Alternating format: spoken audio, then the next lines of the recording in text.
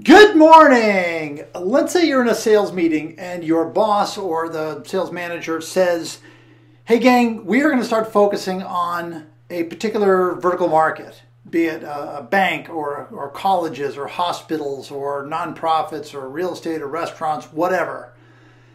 What's the first thing that you should do? My advice to you is to become an SME. SME stands for subject matter expert. Because here's the thing. The concept behind selling to one vertical market is that once you solve the problems of one, say, bank, all banks have that same problem. Now, if you solve the problem, you will earn the order. That's one of my 25 sales tips.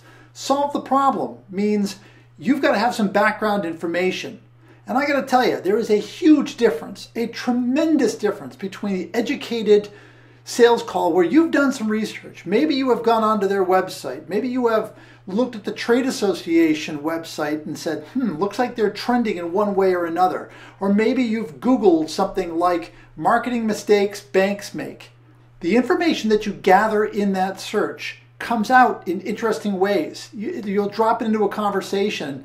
And what that does is that says to the customer, this person is something of an expert. They know something about my industry.